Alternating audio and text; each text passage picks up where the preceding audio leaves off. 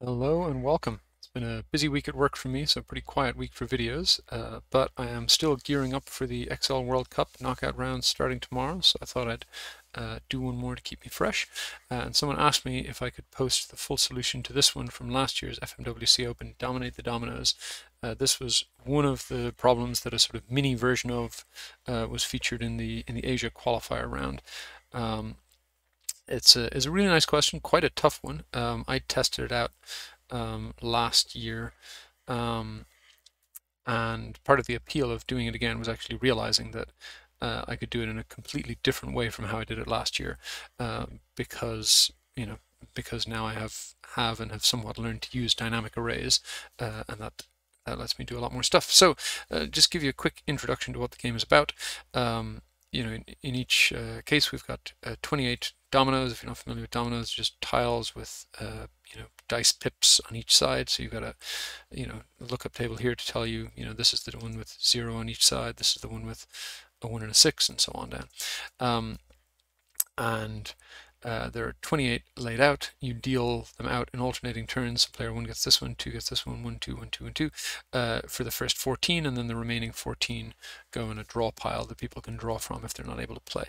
And so the logic, I'm going to kind of summarize a little bit, but the logic we're given is for player 1 starts, and player 1 starts by playing a double, meaning something that has the same number on both sides. In this case, they've got double 3 or double 4, and if they have multiple doubles, they play the one with the lowest number of pips. So then they take that, put it on the board like that.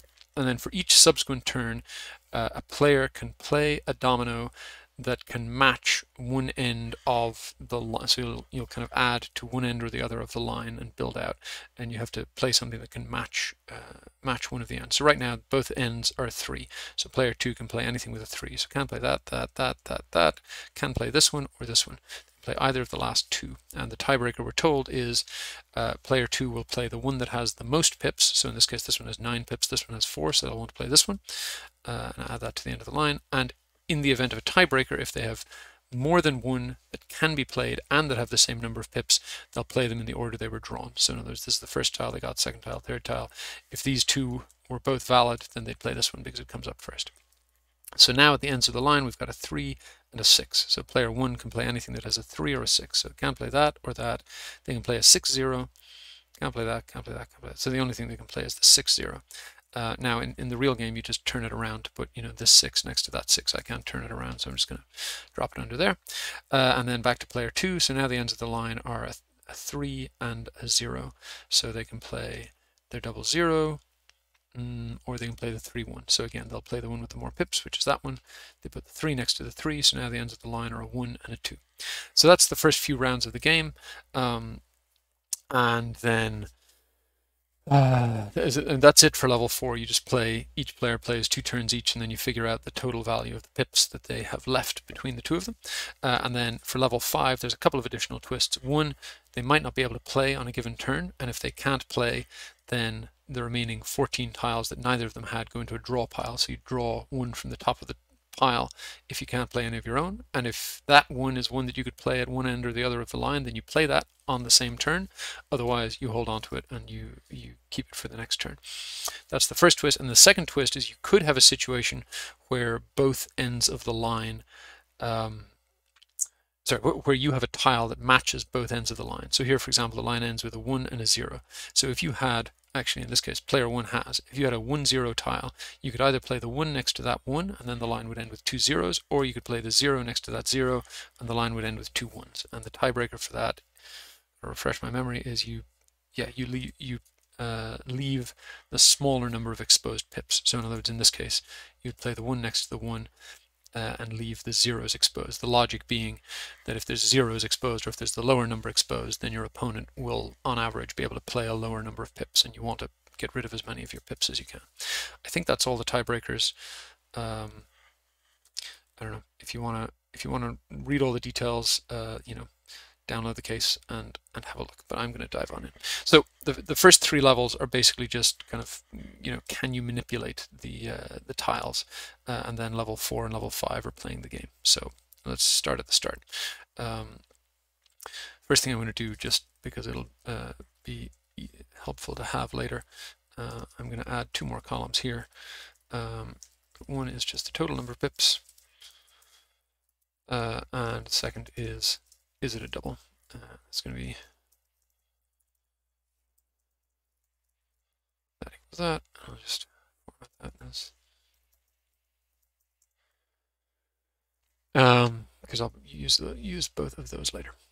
All right, so first thing is, how many pips in total will it be on the 14 tiles that both players draw before the game? Now, the first challenge is that all the tiles are just given in one cell. So you could text columns, but like I said, part of the reason that I'm kind of revisiting this case is because we're in the brave new world of dynamic arrays now.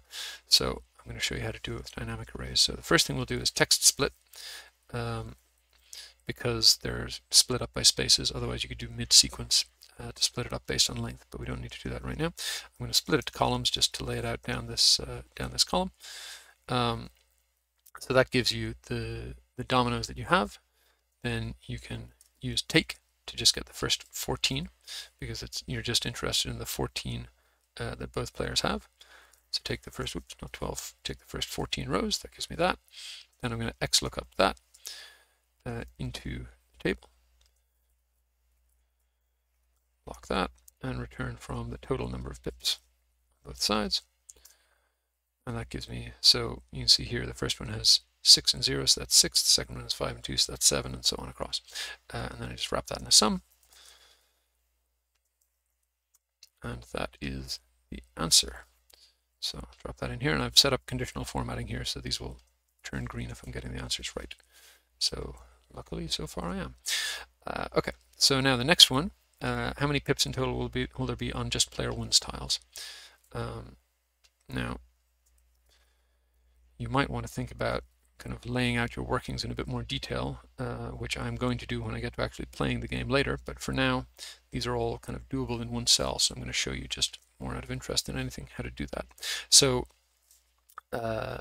this piece in the middle here that I'm summing up, XLOOKUP, gives me the 14 values. So what I want is the ones that go to player 1. So you go 1, 2, 1, 2, 1, 2. So in other words, I want all the odd numbered ones. So I'm just going to cut that. I'm going to say if is odd, sequence 14, then give me that. Otherwise, give me 0. And then I'm going to sum that up. Sorry, I just need to point that down to this one here. And then that checks out. All right, so that's all good. And then the last question is total number of pips on the doubles that both players have. So I'll go back up to this one, which gives me the sum of all of them. Actually, no, let me take this one because that has an if in it already. But so now instead of saying, instead of splitting on is odd of that, I'm going to split on look up here and find out if it's a double or not. So I'm going to take the same, actually I guess, yeah, I could use a let so that I don't have to calculate this twice, but it's a small enough calculation that it's not worth the time. So I'm just going to say if this, and then instead of returning from column F, I'm going to return from column G, which is the double column. So if that, you can say if equals 1, or if you don't specify equals 1, it'll just treat 1 as true and false and 0 as false.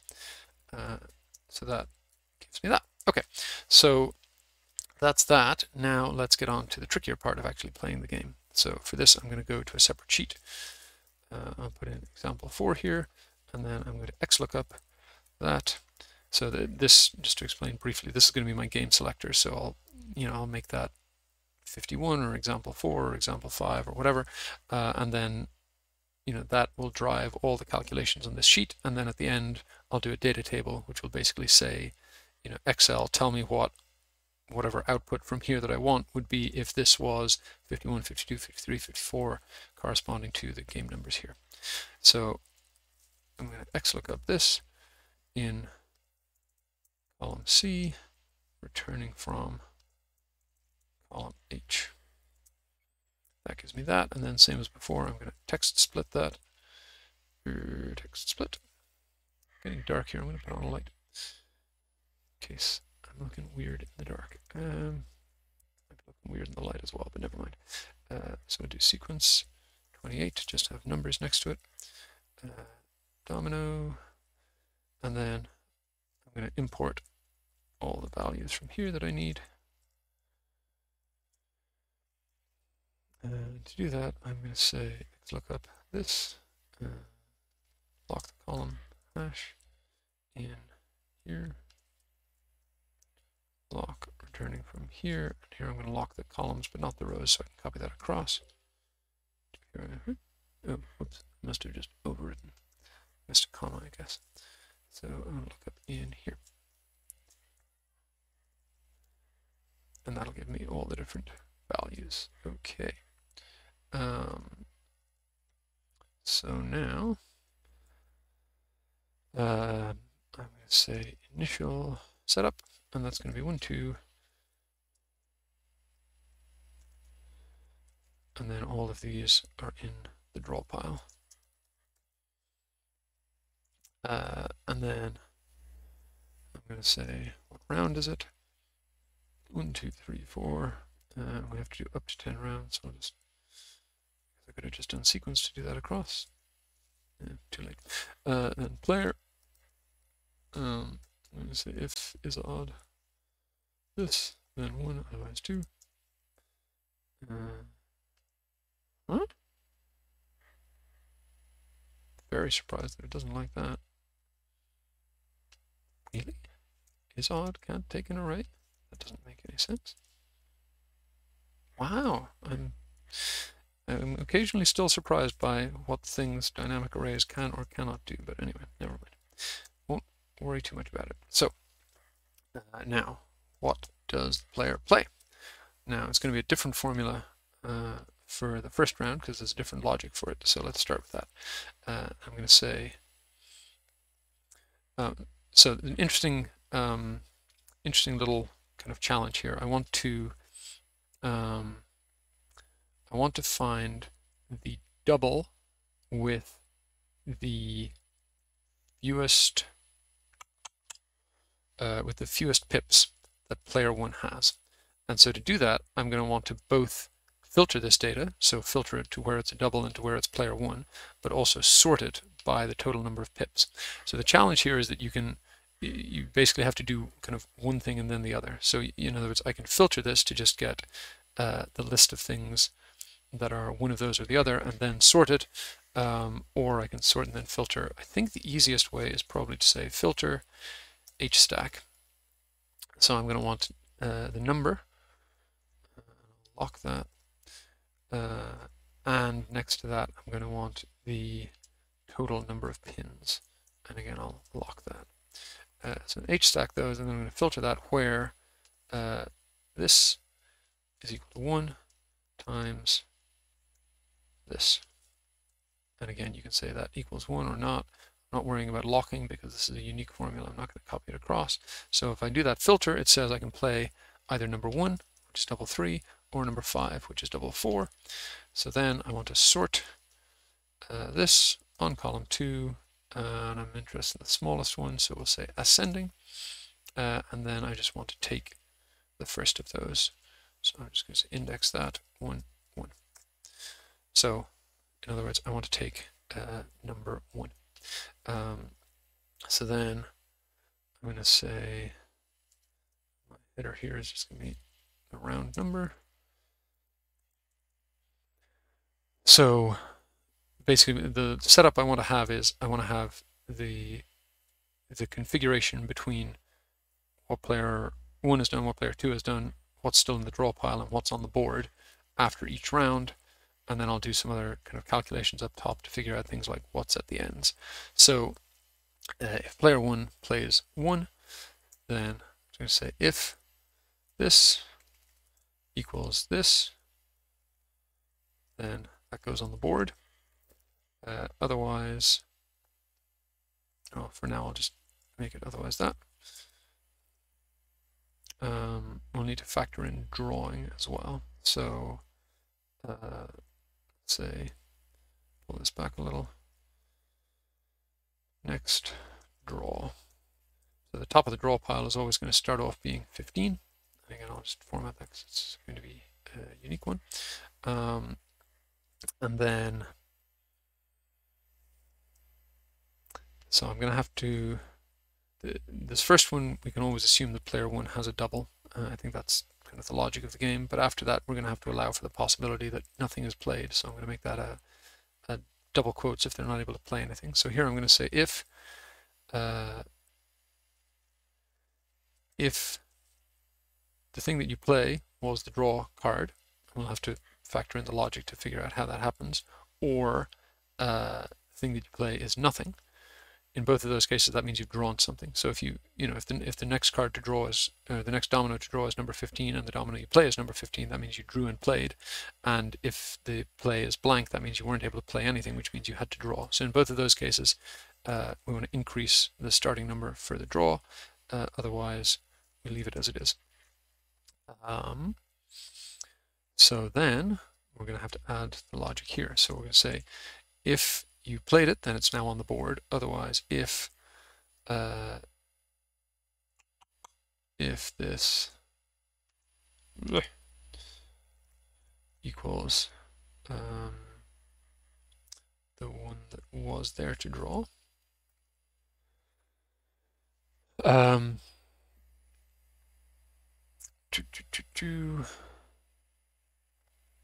I'm just thinking through. So if, in other words, if we're on number 15, then we say if we're on number 15, which is the one to draw, and we didn't play anything, we got to lock that, then this player has picked it up. And then I think we're back to otherwise, whatever's already there. Okay, so then next thing I'm interested in is what are the ends? And again, unique formula here. So I'm going to say index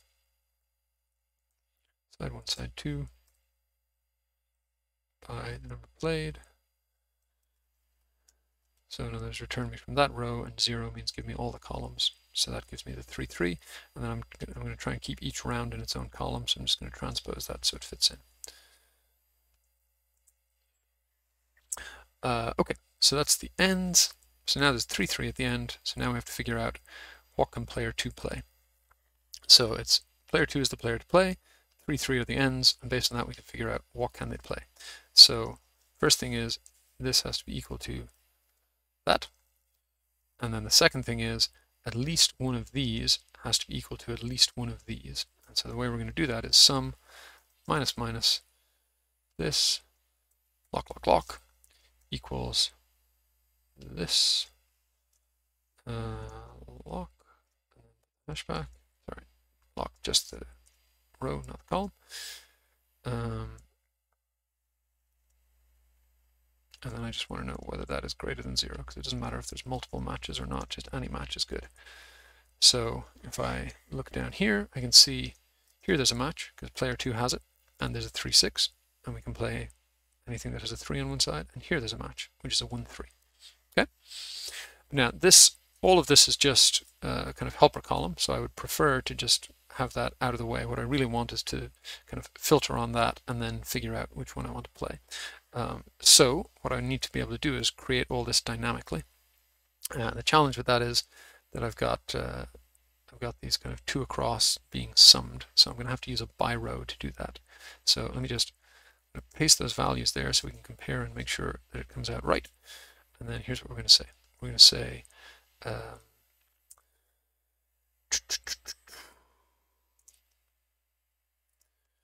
so here, sorry, this piece we can just make go like that. That's easy. And then this piece, let's say BYROW, and the array is this,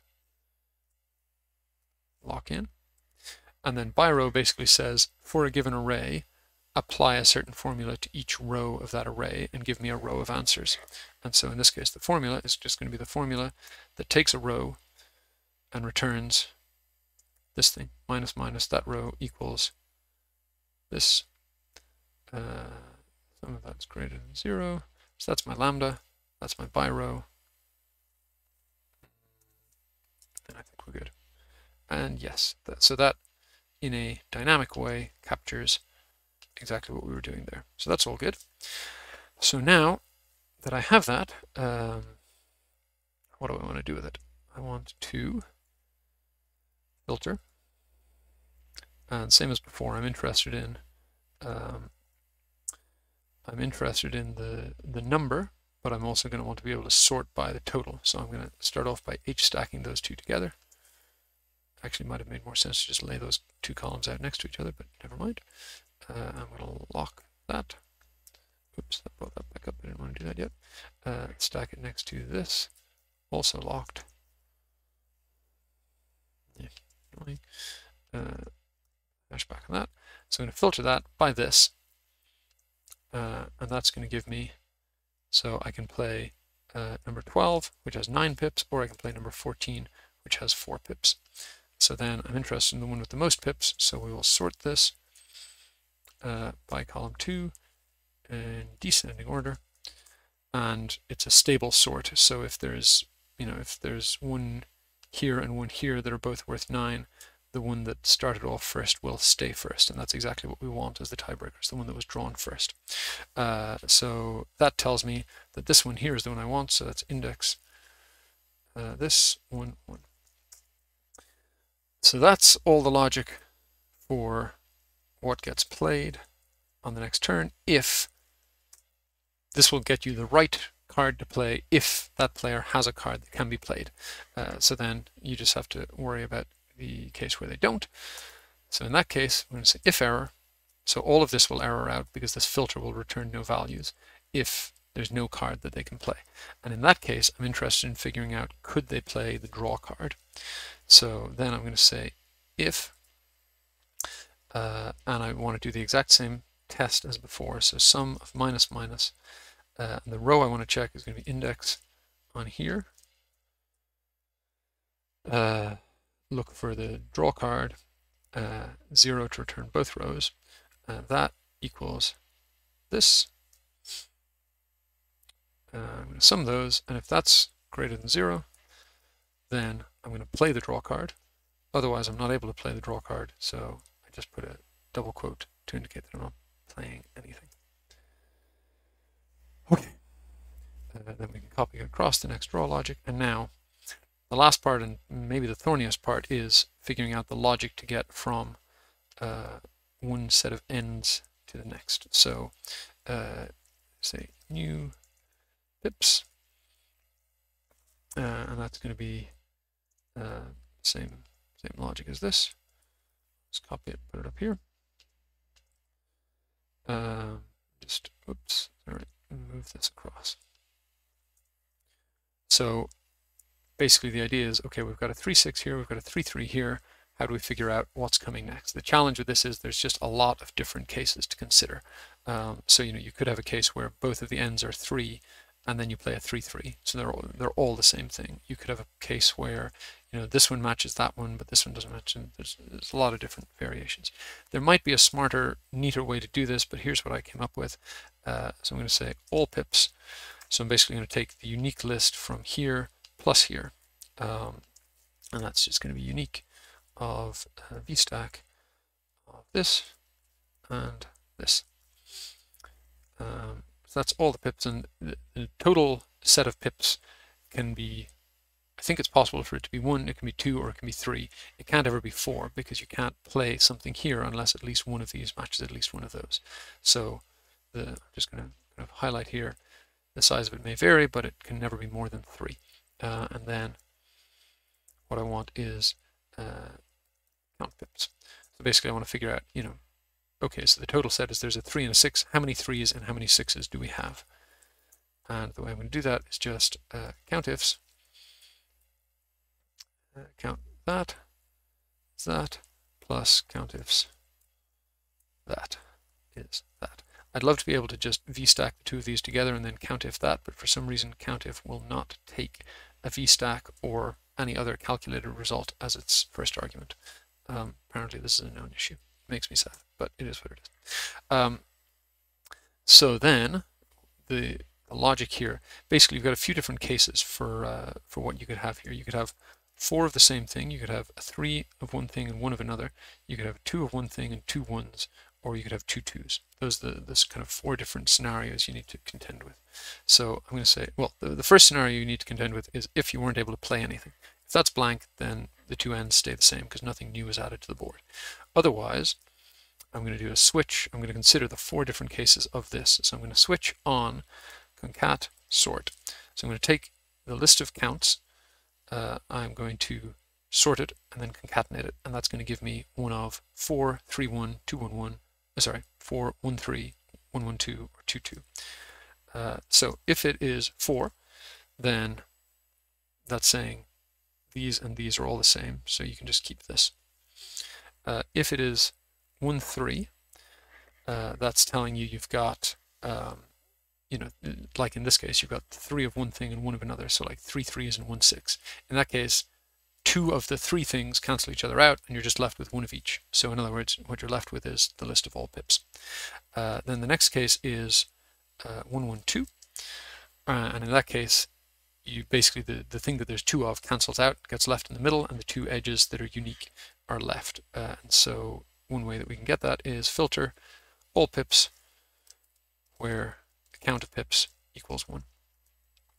Then the next case is 2 2, and in that case, that's the kind of tiebreaker where the ends of the thing are, let's say, 3 and 6, and you have 3 and 6. So you can either play the 6 and leave 3, or you can play the 3 and leave 6. And in that case, we're told we want to leave the smaller of the 2. So we just need to, we can VSTACK the smaller of the 2 with the smaller of the 2, or I guess a slightly more compact way to do that, we just say choose 1 colon 1 of n of that. And the other case is there shouldn't be any other case, so that's it. All right, so now I think we're in a position to start copying things over. Famous last words, but I think we are.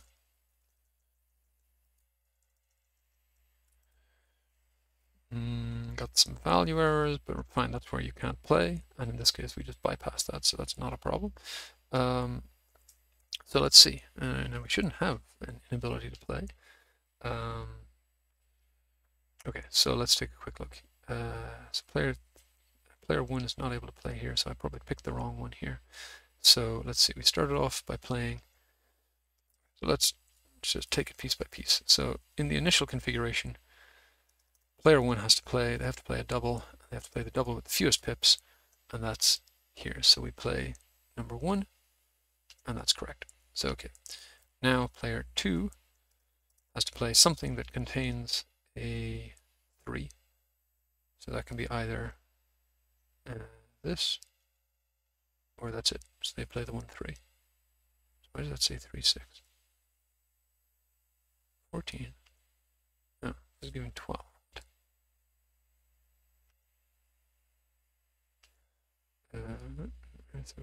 Oh, sorry, this is after round 2. Beg your pardon. All right, so let's trust in after round 1. What does player 2 have? Yeah, so they can play this one or this one. And they want to play the one with the most pips, which is 12. So that's 3 6. So then player 1 plays something with a 3 or a 6, and they do have, which is 6 0. So why is that one not working out? Ah, okay, I see the issue. It's a dumb issue, but I do see it. So I'm matching the round number instead of the player number. And I started off in round 2 where the round and the player were the same, but that does not carry over. Okay, that looks better. Because in level 4 we shouldn't have any cases where it breaks. Okay, so then the question I need to answer for levels 4 and 5 is just how many pips do both players have left in their hands after 2 turns each and after 5 turns each. So for 2 turns each, that will just be, I'm going to sum ifs. Oh, sorry, I got to take off the filter first. So we'll sum ifs the total point value, where after round 1, after round 2, after yes, so after round 4 is either 1 or 2, and then sum those two together. That gives me 61, which I think was, yes, that's the example answer. Good. So then we'll do a sequence of 20 starting at 51.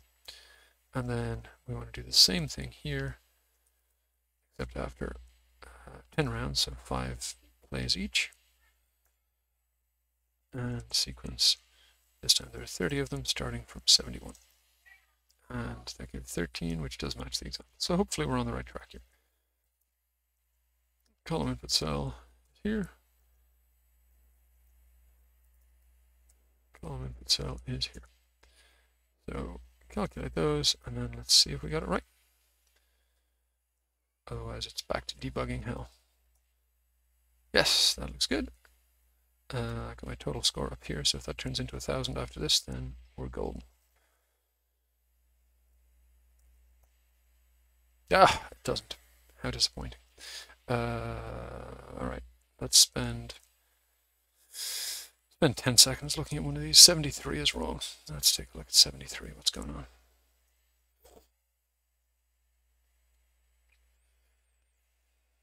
So, start off with player 1.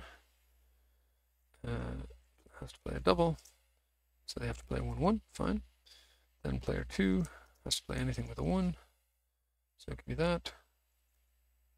That's it. So they have to play number 2, and they do. Fine. Right. Yeah, let's see. This is probably the bit where it's most likely to have gone wrong. So let's just look at this. So 1-1 add a 1-5. So you end up with 1-5. That makes sense. 1-5 and 4-5. The 5s pair off, and you end up with 1-4. 1-4 and 3-4. The 4s pair off, and you end up with 1-3. Fine. Then you can't play, so it stays 1-3. Fine. Then you add a 1-3, and you want to leave the lower number exposed, so it ends up 1-1. That makes sense. Then you can't play, so it stays 1-1. Then you play a 1-4, so it becomes 1-4. Then you play a 2-4, so it becomes 1-2. Then you play a 2-6, so it becomes 1-6. That seems to be working fine. All right, let's take a quick look. So player 2, we did that one already. Player 2 has to play number 2. So then we're back to player 1, and the ends are 1-5. So you can't play that, or that, or that. You can play the 2-5 or the 4-5. So you want to play the 4-5, which is 13. That's right. Then you're back to player 1, 2, 1. Yes. Player 1 playing on a 1-5. Let's play number. Sorry, no, beg your pardon. We've just done player 1. So now player 2 playing round 4. Player 2. And playing into a 1-4, so 0-5, 2-2, so nothing they can play there. The only question is, can they draw?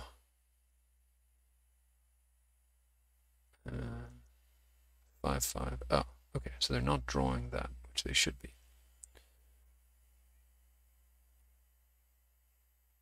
Wait, sorry, this says they can play number 4. What's going on here? Oh, sorry, I'm looking in the wrong place. So before round 4.